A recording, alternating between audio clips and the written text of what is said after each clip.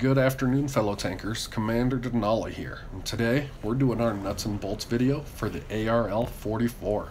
It's a tier 6 French heavy tank. It's not a horrible tank. I've been having troubles trying to learn the angles to bounce shots, but I did end up getting a pretty good replay where I bounced some decent damage. So anyway, taking a look at it, you can see that front plate is angled pretty well. It's just the sides are flat.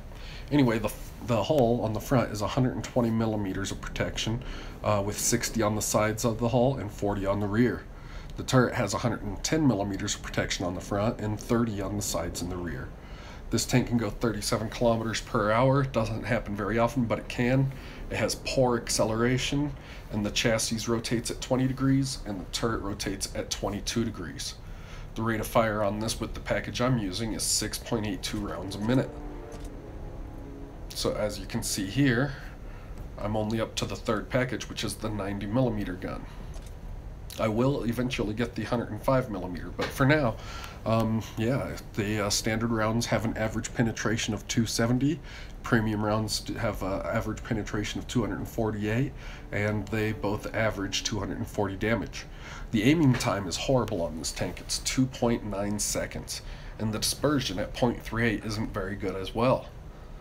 The signal range on this is 750 meters, so you can see an enemy as long as they're lit up just about anywhere on the map. The view range is 350 meters as well on this tank. And as you can see, there's the final upgraded package. It just adds a bunch of penetration pretty much. And the aiming time gets even worse.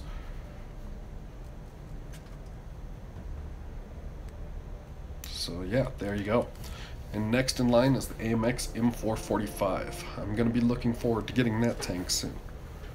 So right now I do run coated optics, a toolbox, and the gun rammer, just to reduce that loading time. The repair speed is nice, especially on a heavy tank. You get tracked a whole lot, so you know it's great to have something to get you back mobile again, so you can't get aimed in on by artillery. So here's my loadout. I do a small repair, small first aid, a fire extinguisher, 35 standard rounds, 10 premium rounds, and 5 HE rounds. So here we go with the first replay. It's Runeberg War.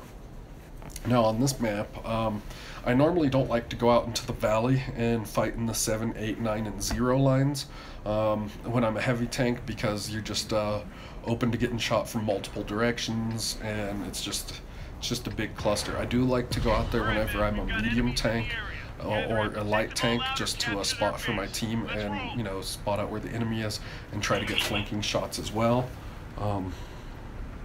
But for the most part, when I'm in a heavy tank, I do tend to go to the city, to the F1, 2, and 3 areas, and depending on how well we do there, I do like to end up pushing. However, on this replay, I did wait for, a solid 30 seconds to see how my team was going to split up, just to determine which direction I should go.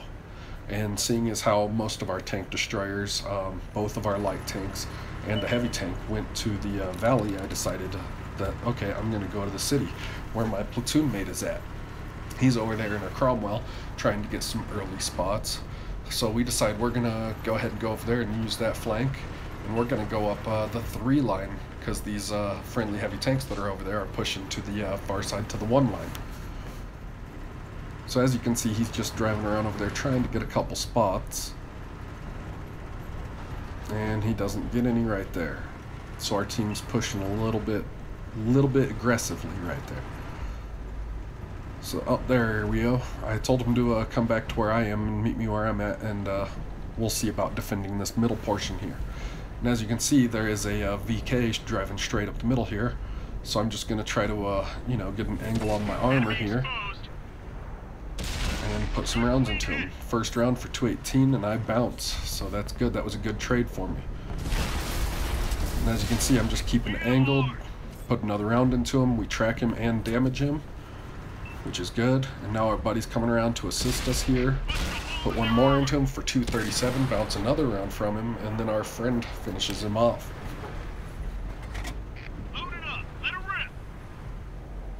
Alright, so now I'm just waiting for the next threat to appear, and it looks like it's a tier 5 medium tank, Panzer III-4. and he's not in a very good spot, so I decide to take advantage of this and push on him as aggressively as I can. I do take a snapshot there, but I miss. He hit my gunner right before I shot, but I did get to ram him for some decent damage there, and I shot him as well, and then I rammed him to death. So the only damage I've taken so far is from that ram, which was not very much damage. 45 to be exact.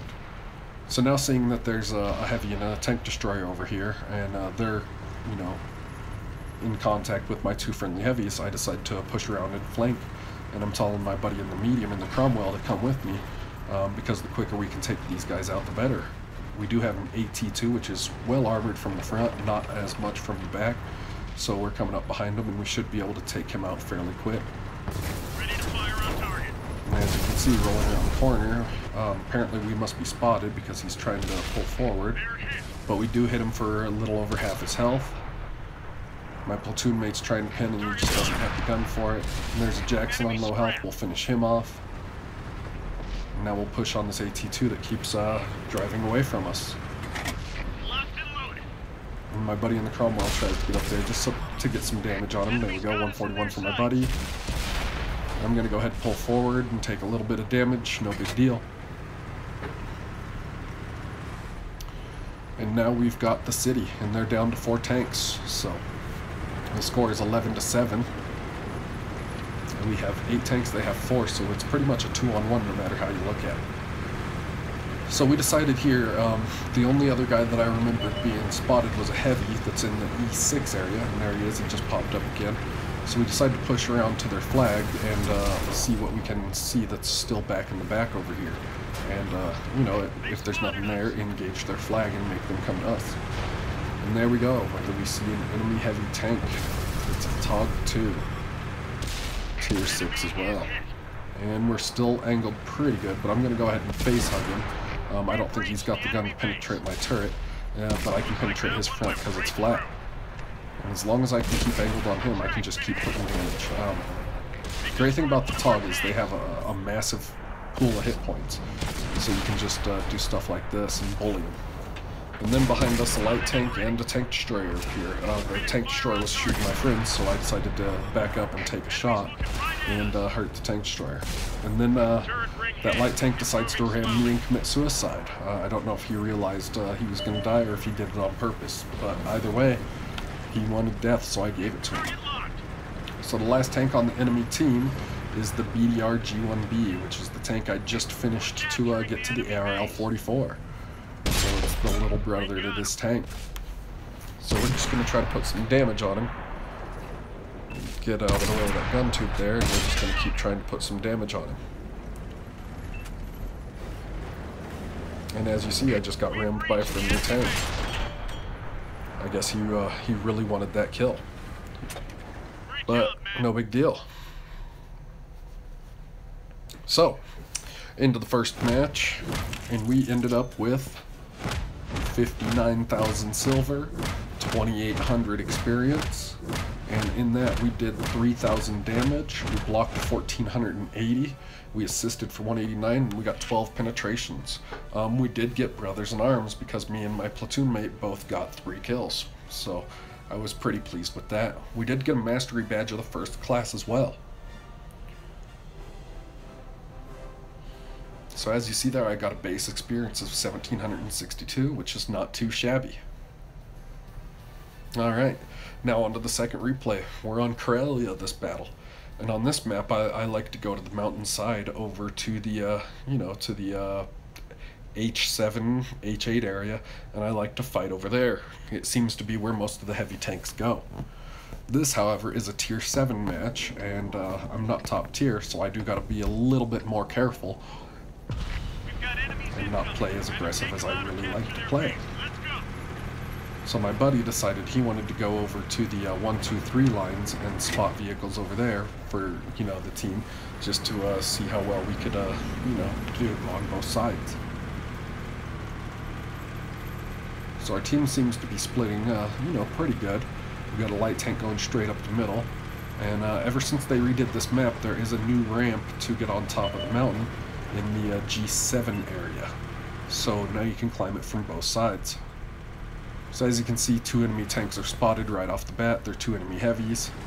I'm not sure which ones they are, but there's a whole firing squad back there, and there's very few tanks going this direction. So I'm just going to keep pushing and ignore that.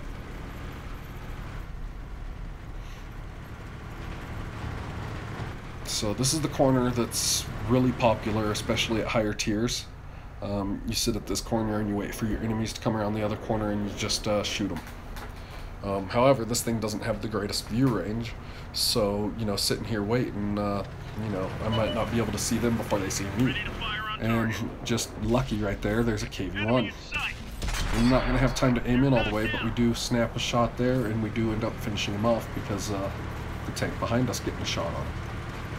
And there's another customer over here. It's a VK3601H. It's a decent tier 6 heavy as well. We don't want him to aim in all the way because it looks like he's got a big gun on that. And we don't want him to be able to put some big shots into us. There's a medium VK as well. And we're going to go ahead and take a shot from him. And he auto-locked and hit that rock, so we're going to back up and try to finish him off. And there we go. We end up taking another shot from him, but that's alright, because now his gun is out of the fight. So now we got that VK to deal with. And he hit me pretty good there too. But we hit him a little bit better, so now it's time to back up and just try to bait him into taking a shot. And then he gets that KV-3 over here to help him. That KV-3 is something I really don't want to mess with too much. And lucky for me, he's backing up. So now we're going to pull forward and try to take that VK out. And we got bouncing 2 shots there from him. We end up getting hit by artillery though. So we're not in a good spot. And now that VK knows that artillery hit us, and now he's trying to keep us tracked here. He's got a pretty decent reload, so, you know, right before we get finished repairing, we get back in. So now we just got to fix it, and we need to take him out so he doesn't keep us immobilized. That way we can get away from the reach of that artillery. And he tracks us one more time as a farewell token as we kill him. So, time to get moving. And just in time, because that artillery was coming at us again.